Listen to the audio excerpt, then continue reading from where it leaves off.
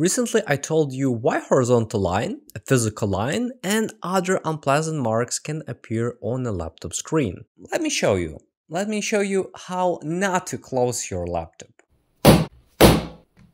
But as usual, I cannot tell everything in one video, and sometimes I can forget to mention something important. This is exactly what happened, and I forgot to mention a common mistake that laptop owners make. Here's the thing, a horizontal line, a physical line, may appear on the screen of the laptop even if you don't close it clumsy.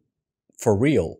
Sometimes it's enough to put some stuff on a laptop, such as books. If you do this regularly, the screen will stick to the keyboard under extra weight. This pressure will be enough to damage your laptop. As a result, scratches and horizontal line from keyboard will appear on the matrix. No surprise. It can also happen when you put laptop in a bag. Pencils, books, and other stuff may press the laptop so that you don't even notice it. I actually found out about this quite recently because frankly, I have no reason to carry a laptop in a bag. Now I will tell you quite exclusive information about what can cause horizontal line on the laptop matrix. Some people, like me, buy used laptops and then notice this problem. Selling laptops is a whole business. Sellers put one laptop on the top of the other in order to save some space. I don't think I need to explain under what pressure are these laptops. And it's not a surprise why matrix from such sellers can have issues and other problems. It's interesting that laptops can be without any problems exactly until such sellers buy them. My conclusion is simple,